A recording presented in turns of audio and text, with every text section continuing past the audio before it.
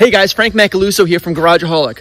In today's episode, we are doing something that we normally don't do, and that's provide you a 1 year after the fact update on the new driveway that I had put down. If you take a look at the video right up there, you'll see that I actually had this driveway redone in September of 2020. And now we're about 1 year later, and I wanted to tell you and show you guys what the driveway looks like, how it behaves, the asphalt, the coating. We actually put a seal coating on in April, right? You want to put the seal coating on about 1 year after the completion of the driveway, at least, or during the summer of, in order to seal coat it properly and make sure that it protects the driveway long term. Usually you want to seal coat about every 2 years. But I wanted to kind of give you an update on how the driveway has been performing and acting over the last 12 months, because we've gone through a full winter. I have a plow, and I have been plowing throughout that winter. And I'll show you what kind of bottom attachment I use on the plow to protect the asphalt, so I don't gouge it or scrape it. And we'll just take a close look at what this thing looks like. Right now it's sunny. Right now it's sunny, so it did rain last night. So as you can see, there are spots on the driveway where it's still wet. So I want to wait until it completely dries to give you a full evaluation, but it might end up being cloudy this afternoon. And in that case, we'll just end up going from there.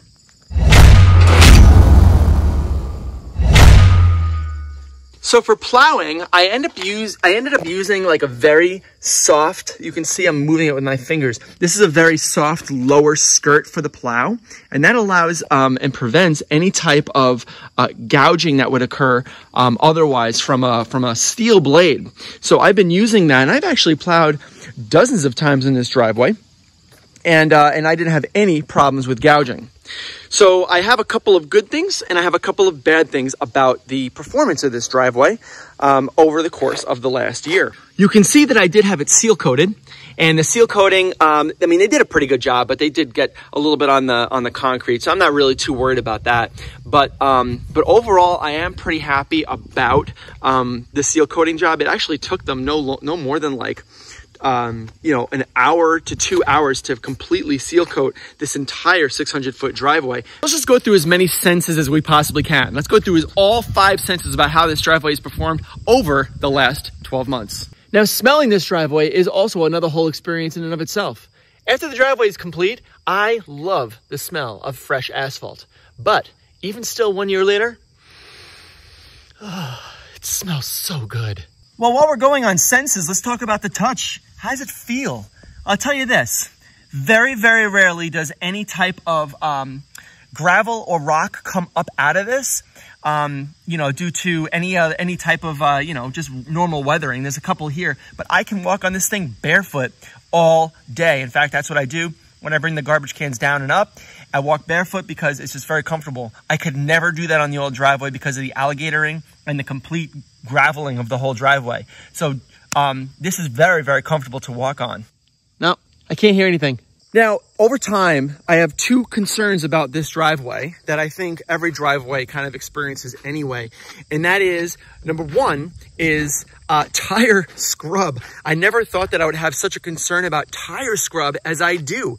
But we have delivery trucks that come all the time. And when they make their deliveries, they do 3-point turns.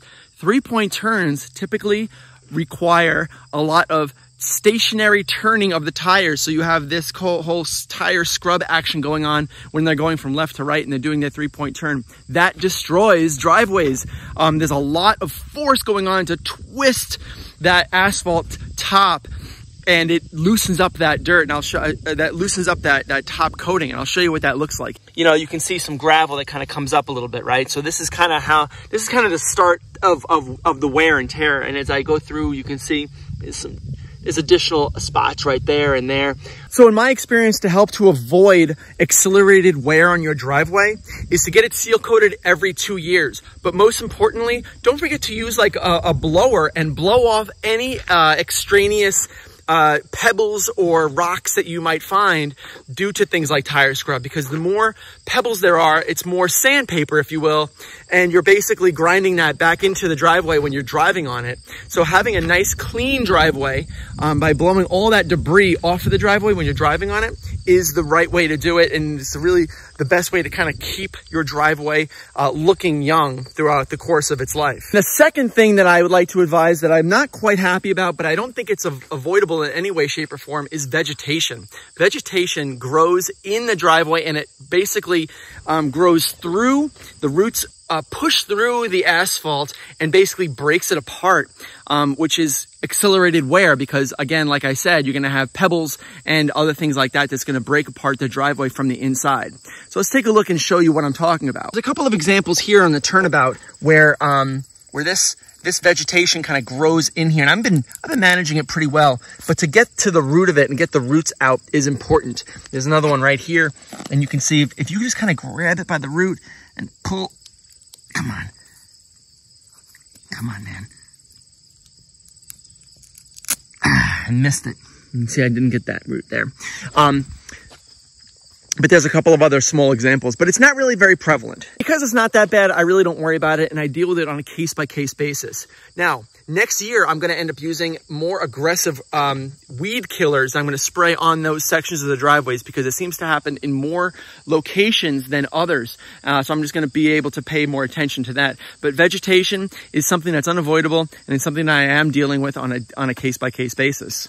So throughout 1 year of ownership, I'm actually really happy about how this driveway is looking. You can see the dry and the wet differences in terms of, its complexion, its color, and its quality.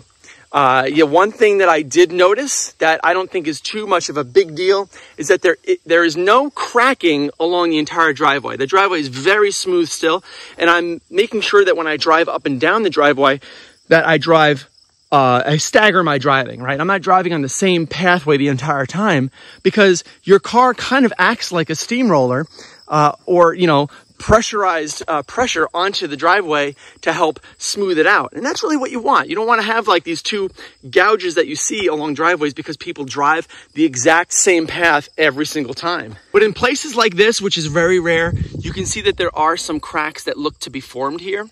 Right there is a crack. It's at the edge of the driveway. Again, I'm really not too concerned about this. And when I do get it seal coated in another couple of years, I'm going to have them take a look at that and see if they can put a little bit of extra tar in there just for insurance purposes. Down in the wooded area of the driveway, you can see the tamping lines. Now they did tamp. You can see the little inscriptions of all the little places that they tamped, and it's certainly not straight, but in many cases I really don't care about that because this is it's a driveway. You can see how thick it is in certain spots. I mean, this is probably about 5 inches thick, but they did tamp around the entire outside area. But overall, I'm pretty happy with it. So guys, I think that just about does it for me here on my evaluation 1 year later after this driveway has been done. 6 months after the first seal coating earlier this spring. I'm very happy with the performance and of the quality of this. I'm not concerned about adhesion of the new 2-inch asphalt over the existing driveway. I think that it's going to work out just fine. Continually changing your pattern of driving up and down the driveway helps to keep the pavement completely smooth. I am going to focus on vegetation for next year, and I'm going to continue to fight the battle of tire scrub with my delivery men. So guys, that's about it for me. My name is Frank Macaluso from Garageaholic. Thank you so much for watching, and maybe I'll do another one next year, 2 years after the original driveway. Thanks guys, I'm out of here. Later.